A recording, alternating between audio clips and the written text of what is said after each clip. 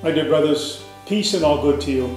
Today we celebrate a fantastic day, an important day for our lives and the life of the Church. 5 years since the publication of Laudato Si, the very words that St. Francis used in his great song. And so, but at the same time, we can't just start with Laudato Si.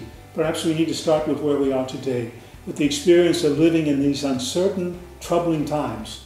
Times of fear, times when the human community wants to close in on itself, each small community, the time of this coronavirus.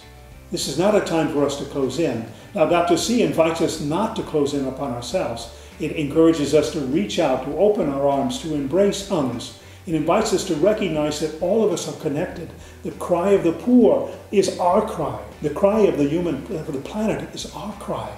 We're all interconnected. This is something which St. Francis himself came to understand, and St. Bonaventure came to draw out in his theology of creation.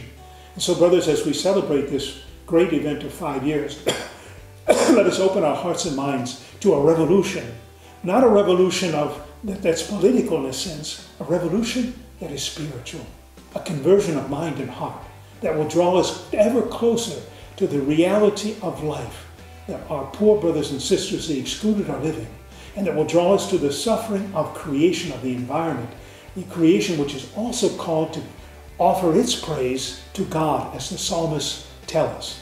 So, brothers, as we celebrate, as we prepare to reflect together on Laudato Si during the coming months, let us recommit ourselves to this way of conversion, the same conversion that St. Francis invited us to, so that we might sing together Laudato Si, embrace the leper not only in the human person, but also in creation.